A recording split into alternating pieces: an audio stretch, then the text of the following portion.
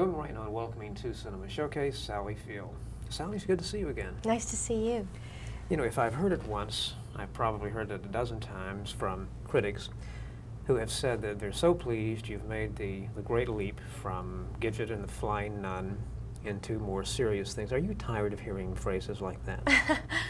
Well, yes, basically. I sort of expect it because, I mean, it is kind of an extraordinary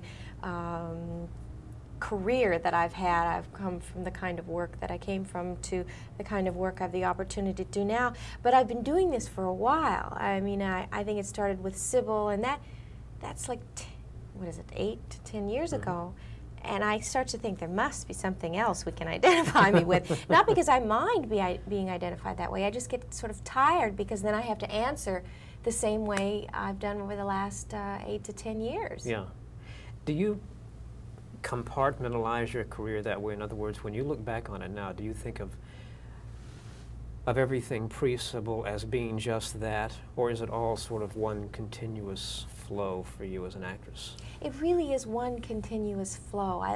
Somebody was asking me about those years, and I sort of equated to what most people must feel about the days that they had preparing themselves for what they wanted to do, like college or whatever work that you did to get to the place that you are now. I don't suppose you like set it off in a little area all by itself. You just think it's part of your process. Right. to be able to eventually do what you're doing, and whether that be where you want to end up or not, it's all a continuous process to eventually be 112 sitting on the porch thinking back, oh yes, that was my career. You know? So when you were, was it a conscious decision then to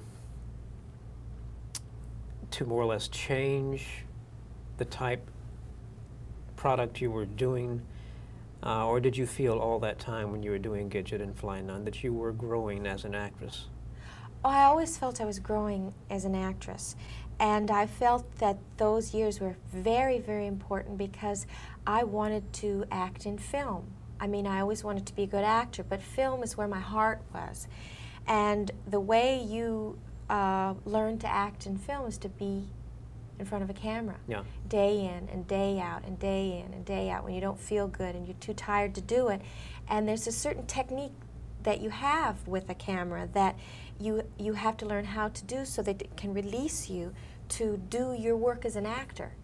So many times when people are really good actors on stage, if they're unfamiliar with the camera gets in the way, and it doesn't allow them the freedom to do what they're able to do on stage.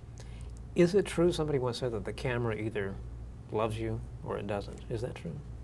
No, I don't think that's true. I think you either love the camera or you don't. I think that's what happens. I think the camera can pick up when you're uncomfortable with it there, like an intruder in a private scene. And you have to learn how to welcome it in, how to almost forget that it's there. Not even forget that it's there. It's the fact that you have to learn to use it, to love it, to want it there. I mean, not necessarily to want close-ups, but to know how to manipulate it in such a fashion that it enhances your work. It's been said that even some of the great stage actresses like Lynn Fontanne and so forth, Helen Hayes, even though she's done great films, have been known to do, for want of a better term, exercises, just perhaps similar to what you were talking about, that they would stand in front of a mirror and make a particular gesture with their hand over and over again just to see how that gesture will look either on stage or on film. And I think in a way, isn't that what you're talking about, of using the camera to your own best advantage? I think it is. I mean, it doesn't manifest itself in that kind of behavior in watching something about yourself and repeating it. I mean, it has to do with learning how to use the technical part and not ever letting it. I mean, in film, so many times you're in a very emotional scene, and yet you have to do some very awkward gymnastics physically to get around to the camera. Don't look this way, don't do this, pull your head down that way, get into the camera. Well, if you do that wonderful moment, it may have been a wonderful moment, but the camera never picked it up. So you learn how not to waste yourself, not necessarily to play everything directly into the camera, because then again, that's not good. But a way of sensing when somebody's straying off of a position that's going to, whatever wonderful thing is happening in the scene is going to be lost, and a way of that your mind working at the same time, working on all your preparation, but trying to figure out how to get everybody back around so that we're back into, yeah. you know, that kind of It's a whole technical mentality. process. I remember a story Olivia de Havilland told about Richard Burton in making his first Hollywood film, My Cousin Rachel. And he was really, at that time, more or less unaccustomed to filmmaking, even though he was one of the great stage actors in the early 50s. And she said he would find that he would really give his all in the master shot, and then when it came to the various close-ups and things, he would find himself running out of steam, and she gave him counsel that, you know, you don't have to waste everything in then the master shot. Right, that is definitely one of the techniques. I will always ask, when I did this film, Places in the Heart, the thing I always asked Robert Benton, before we would go into any scene, we would prepare to shoot the first coverage shot of a scene, I wouldn't, you know, be going up usually and asking for, you know, motivation or whatever you think actors are. I wanted to know how many cover shots there were going to be, because then you know, number one, how you have to maintain your energy. You don't want to like let it out too soon, and I can also sort of see in my mind how he wants to edit it.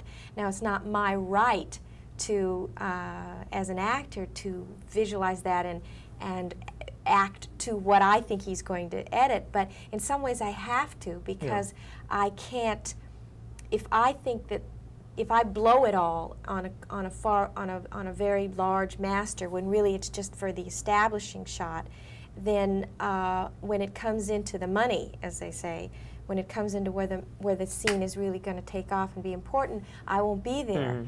So I really, it's my requirement as an actor to be able to guess when the money's going to be there and to be able to deliver. How do you know when you're walking that line between intellectualizing a role and emotionalizing a role? How do you know when to cross over into each of those categories? Well, what I do is when I approach a character like this, I intellectualize her all the way down the line until it comes time, until it gets close to doing the work, till it gets close to action, a couple of days before, a week before.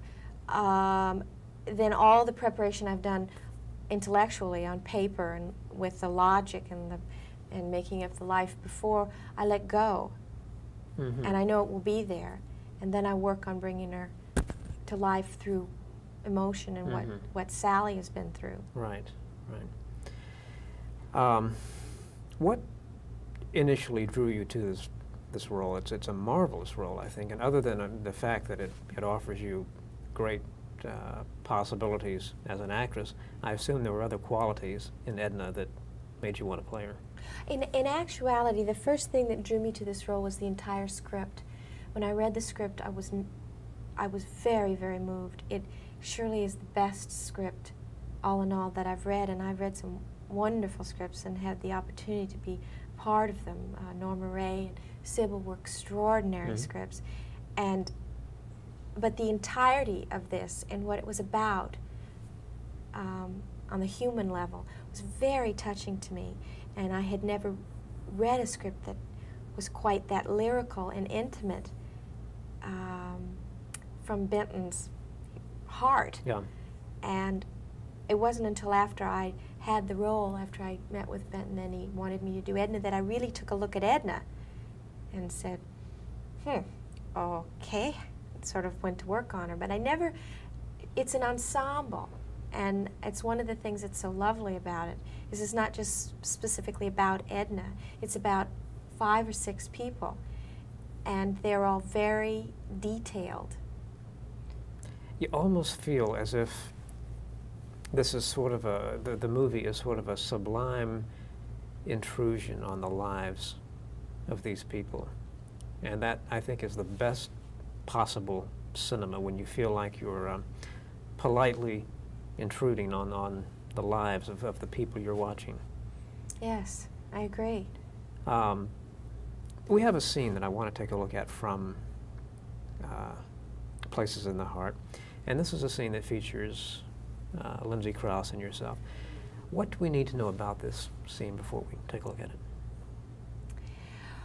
Well, this is a scene that takes place early on in the picture. It's when my character Edna is coming to grips with what lay ahead of her. She's just lost her husband. She's totally and completely unprepared for what may be the rest of her life. It's at the end of the day that her husband has been killed, and her sister and her have washed the body, have done all of the things to prepare the dead. And Lindsay Krause is the most extraordinary actress. You stand across from her and you know you're on stage with somebody. And there's a real love that happens between actors when you meet someone on stage and they face you and they say, "Come at me, I'll act with you." And everyone in this cast had that feeling of love that happens with actors, because it's like being in a war. And when your fellow soldier stands next to you tall and you know he's not going to let you down, and vice versa, there's a bond. And that's what happened with Lindsay and I. And the setting of the story is the mid-30s during the Depression in Texas. Yes. Right. All right.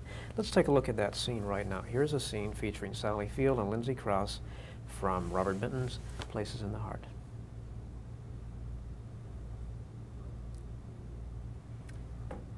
Okay, we're keeping going. Okay, still on a two-shot. A scene from Places in the Heart featuring my guest, Sally Field. Sally, now you were talking before that clip about the bond between actors and the camaraderie that can exist. What about, wait till the Hindenburg flies over here. My heavens, being attacked. What about if the opposite happens in a film or on stage or whatever? Can you give a good performance? Can you give your all with actors whom you really just don't either like or with whom you disagree? I don't think you can give the same kind of work that you can when the actors unite and can feel that love for each other. I think that what happens is it becomes very internal. You're working by yourself, and you know, you might give an interesting performance by accident because there's so much complication going on in trying to get to that other actor. It presents certain complications, a certain fierceness to try to get through that might add colors that are interesting if you just sort of go with it and play it or let it be. It's certainly is not as much fun. Yeah, particularly when you have to spend anywhere from 3 to 5, 6 months on a project. It's good to know you're working with people you admire and they admire you. It's a gift.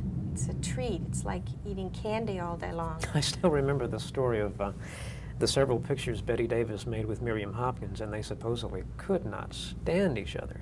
And yet, fortunately, the scripts call for two characters who couldn't stand for each other, so that came across well on screen. Yeah. See, it can be interesting. Yeah. The acting is such a peculiar profession because sometimes the most unhappy circumstances makes very interesting work. Yeah. Because it's acting is about people and the complications and the inner workings. So it's always best for an actor if he doesn't go for his character right head on anyway, you know, because then you just like anticipate it. But when you're in a situation that's causing turmoil and you're playing a very simple emotion, all of a sudden you have a sort of complicated performance, which might be interesting. You said when you first read the script, you were totally taken with the script, and it was only then that you discovered how good a part Edna was. Did you know right away what your approach to Edna would be, or did it take you some weeks into either rehearsal or into the actual filming to get a real grasp on just what you and what Bob Benton wanted Edna to be? But Edna, without a doubt, was the hardest character that I've ever worked on for me because she comes from another era, number one, and her emotional makeup, I think, is different than mine in a lot of ways. Maybe not her actual makeup, but certainly the way her modus operandi in life is different than mine. The way I work anyway, I never allow myself to really find the character till the last possible second, because I feel if you find her too early, it's number one, it becomes old, and number two, it's anticipated. If you get there too early, it's because you paved the paths before they were walked on. You have to sort of put all the ingredients together, throw it up the air, and just take a chance and see where it comes down. All right, now does that, let me see if I completely understand that. Does that mean you like, how do you feel about improvisation then on the set? Oh, it's a constant. It's a constant, certainly in rehearsals. It most assuredly is the way to work. We put their lives together. We invent, and then in this case with the help of Robert Benton, say Lindsay Krause and myself, we invented our entire childhood, the two sisters. We invented what our parents were like, and how under the same environment two sisters could be so totally and completely different, because that's, in more cases than not, how it is. And how Lindsay had gone one way, was the one that was more of a rebel, had more sensuality than Edna, was more emotional, had decided to break some of the codes that had been set up as a parent and as a woman for that time. That's Lindsay Krause had done that. Then my character, Edna, was the more traditional woman of her time, really chose to be the lady of the house and all those things. So it made it a little more difficult for Edna to make the transition that she had to make in the picture than it would have been if this same tragedy had happened to the Lindsay Krause character. Yeah. So when we added all that logic, then Lindsay and I would just come in the room and improvise as sisters as to what our relationship would be to this day. And so a lot of it has to do with putting the logic together, walking in the room, and being. So really the ideal combination when you're on a set, when you're acting in anything, should be, the combination should be intuition and technique. The two have to go together, because there are often times that you can't just go out there and feel everything at every moment. You have to fall back on technique at some point. Oh, absolutely, absolutely. It's the technique that allows you to illustrate the intuition. You can't see the instinct or the talent or whatever that word is without the technique. Right. It's what illuminates it. Yeah. What do you think gives you such a, and being a Southerner I can say this, such a great affinity for playing Southern women? I don't know. Maybe because my mother and all my mother's relatives were born in the South, and I was raised by them. Maybe that's partially it. They're somewhere in my mind. Or maybe it's because there's a part of me that's very much, that's quintessentially average American citizen, kind of a small town girl mentality. And I think that we, in our stereotypes, or maybe not even, the South is very American. It is almost more American than other parts of the country. It has a history that other parts of the country don't have. Sure. And I think there's a part of me that sort of plugs into that. Certainly not the history, but the average American Joe that I am fits into that part of Southern culture. The marvelous thing for me about watching you work when you're portraying a Southern character, and this is something that literally cannot be in the script, is that you react as a Southerner would. This is a very vague thing. I don't think I could probably describe it, but that is the case. Your reactions seem to be that of a Southerner. Well, if that is, it truly is instinct, and it must come from the fact that my grandmother Joy, who helped raise me, was born in Alabama, raised in South Carolina and Georgia. My mother was born in Texas. My great-aunt Gladys was born in Alabama. My great-aunt Pearl was born in Alabama. And they were really my support group when I was a child, and always they've been there in my life. Yeah. And I guess I see these women. I see how they react. I see how they raised me, I see how they loved me, and I know that's in my brain and my heart. Yeah. Let's talk in the remaining moments we have about a wonderful director you've worked with several times and will be working with again soon, and that's Marty Ritt, who I think has made some of the best films of the past 25 years. And let me begin by asking you, what is the difference between working, maybe this is unfair, between working with a Marty Ritt or a Bob Benton? What separates the two? Or Marty Ritt from anybody else? Well, you know, when you say Robert Benton or Marty Ritt, you're talking about the two top artists in my industry right now. I mean, two of the two. I mean, I don't know how many top artists there are, but not very many. There's just a tiny, tiny handful of people who are as talented and as generous and as intelligent and as experienced as Robert Benton and Marty Ritt. As artists, they're very different. They work very differently, but they have the same sensibilities. But you know, from then on, I mean, there are very few people in my industry that have that degree of talent. Give me an example, if you can think back to the shooting of Norma Rae, of a particular thing that Marty Ritt would do that another director might not do in terms of interpretation or giving you a particular bit of business to do, something like that. Well, I would have to say that where Marty and Robert Benton are similar in this, and that is that during the rehearsal period and then throughout the shooting, they are so much a part of their actors that I would never be able to tell what information they were giving me and what came from myself. They were never like people that came in and imposed something on you that you had to do, and you were aware of the fact that you were being directed. They are always there, they are always supportive, and yet it feels like they are you too. I don't know what information came from Marty Ritt and what was mine. I don't know what information came from Robert Benton and what was mine. They direct you in such a way that you forget that you're being directed. Which is the best way, I suppose, isn't it? Is absolute genius, because being another human being and an actor with an actor's sort of ego and mentality, if somebody comes in and is like directing you, you can't help but go, wait a minute, you know, and you hear your ego standing up and saying, huh? I don't know that I want to be pushed around like this. Even if the information they're giving you is very valid, it takes a moment to digest it when it comes at you like that. But both of them have some way that you don't even know you're being directed.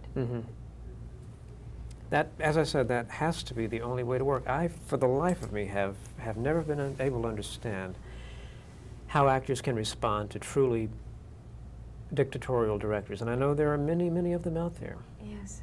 I thank goodness I've never had to work with one, because I know that I would just be awful. I mean, the people would like hear stories about me, because I don't think I would behave nicely. I think I wouldn't like this.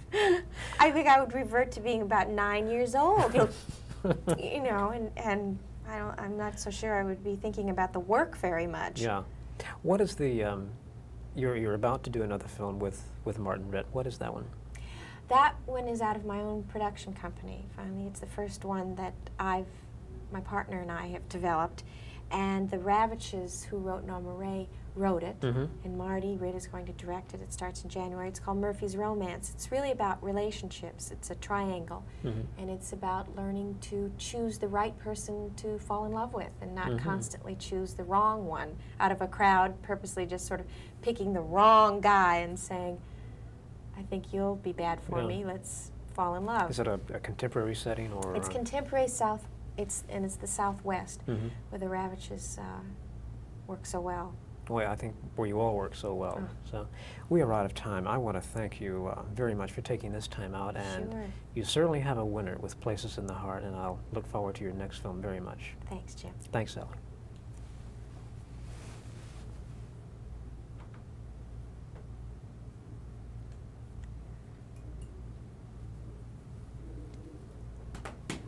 Okay.